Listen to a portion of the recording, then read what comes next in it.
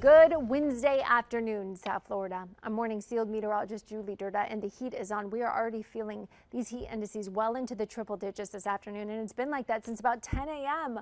I brought it to you live on the morning newscast, and now we do have a few scattered showers popping by the Keys, but really it's all about the dry conditions and the sunshine, and temperatures already in the low 90s. Miami, Fort Lauderdale, we have Key West at 91 degrees, upper 80s in some areas too. Winds out of the southeast, and that's pumping in the heat and the humidity.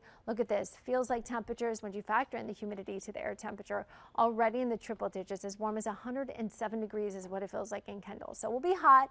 There will be a few storms starting to erupt as the sea breeze develops later today, but not everybody deals with the downpours. Tomorrow, we will introduce a better chance of showers and storms in the forecast, and I believe that will get us out of this long stretch of heat advisories that we've had. With the rain tomorrow and then less humid conditions by the weekend, I think you'll really enjoy the change in the forecast. All right, 11 a.m. advisory is in on now Hurricane Ernesto. The system strengthened to winds of 75 miles per hour, moving northwest at 16 miles per hour. We'll continue to move away from Puerto Rico, but the damage is done with all the rain, the flash flooding that they've been seeing for the last 24 hours.